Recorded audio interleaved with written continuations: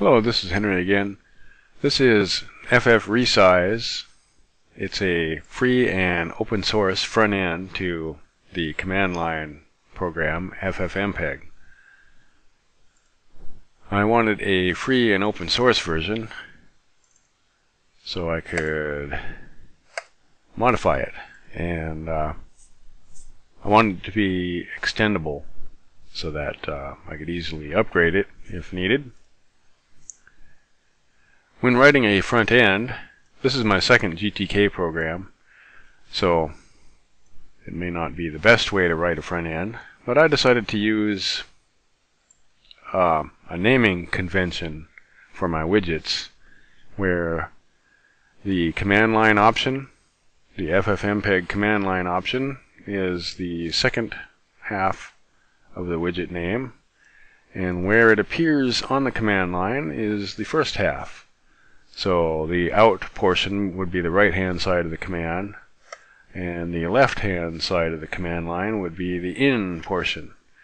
So we have in R, and that sets the rate for ffmpeg raw video input. If you start with a raw video, you can change the frame rate of the input and make it think that it's a faster or slower video than it actually is. And that lets you change the speed. If you don't have a raw video, then you can create one by giving it a name, something, .raw or whatever. But we're not going to get into that. It does what I need it to do, and that's all I need. This naming convention should make it easily extendable and attractive to new developers and contributors. If they want to extend this, it should be easy to do so. Just add the new widget, and I wrote the program to automatically add the new widgets, connect signals, GTK Builder connect signals, and get objects. Get objects puts it into the app here, and then this connect signals connects all the signals to those widgets dynamically, so that you don't need to add each one manually, except for drop-down widgets. Now, drop-down widgets are implemented using a tree model, which is loaded from a file, using my function model from file. And these names here are actual file names containing the drop-down lists that appear in the drop-down widgets, combo boxes, and stuff that shows up on the form when you start the program. Let's start the program and check it out here. See these drop-down lists? Those are all loaded from file dynamically, and we can actually change those without having to recompile. We've got all these options to choose from, and more. If there's an audio codec that is not listed, just type it in. If you mess up and mess these options up too much, just go File New, and it resets them to the defaults. If you decide to save new defaults, you can, and it defaults to the default file, which is preferences.ffm. So we can change the global preferences without recompiling. Change the title, author, copyright. You can resize the video, change the bit rate, crop the top and bottom, save it for different targets like video, CD, DVD, or whatever and stuff. That would override these options here. We can change the speed of the video, speed it up, slow it down. Change the number of CPUs. Here I have 8. You might want to change that to like 1 or something for a normal computer. We can map additional tracks if you want to. You don't normally need to set these though. You can leave those blank if you want. Normally you can drag and drop videos right onto these here. We've got 3 inputs, 1 output file. Just click on it, choose a video, and just convert it.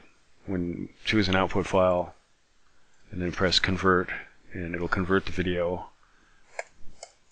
And that's pretty much all there is to it. I can go into a little detail here on what kind of programming conventions I used. I've got the enum widgets function here. Let's see, let's collapse all these. This function here enumerates all the widgets, and it performs actually 4 different functions depending on what method that you pass to it.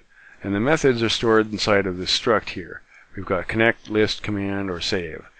The first time we invoke the enum widgets function, we do it many times, and it connects each widget dynamically. So that's how I have it set up, so that when you add new widgets, it actually automatically connects signals to them using this function, so that we don't have to do that manually. It knows about whatever widgets are added here. We could actually make another page here, create a tab dialog or whatever, put a whole new page of widgets, and I actually plan to do that in some future date. Now this struct can either hold a tree view or a tree model, which we'll attach to the drop-down lists, or it can actually hold the command line, which we're building here in 2 parts. The in portion, which would be on the left side, and the out portion, which would be on the right side. And that's how that works. We pass this structure back and forth as a pointer between our various functions that use it. The first time we load the program, we connect all these drop-down boxes here. We've indented all the normal code, and then our code here is outdented. First time the program loads, it loads up the default settings. We can show information about the program. Now this probably will crash, yep. This program crashes a lot using GTK. The new version of GTK is fixed though, so it no longer crashes. So if it does crash on you, get the latest version of GTK. It'll be stable. I encountered several bugs in GTK while writing this program, and they're all fixed in the new version. So get the development version of GTK. This view menu here lets you view the different video and audio codecs, as well as get a preview of the command line options right here in a handy tree view. I hope that you find it easy to extend, easy to use, and easy to convert videos. And you can actually save this as a WAV file to extract the audio track. It'll extract audio, and you can put the WAV file down here, click map, and new audio, and actually add any odd audio tracks that you want to add to a video that doesn't have audio. You need to click that. If it's already got audio, you can just map it in over the old audio, and in your output video you have the video input mapped and the audio input mapped. You don't need to map it normally if you're just converting a video though. Should be fairly straightforward anyway. I hope it is. If you have any questions, just read the man page for ffmpeg, and remember to save and load your preferences. You can save several different preference files if you want, or number them or whatever, or name them by the size of video that you're using or whatever. It's real handy.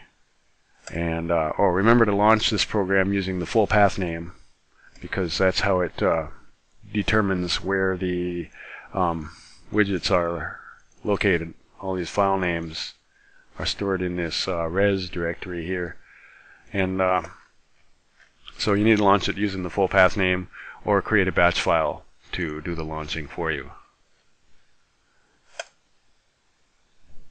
Alright, have fun with it.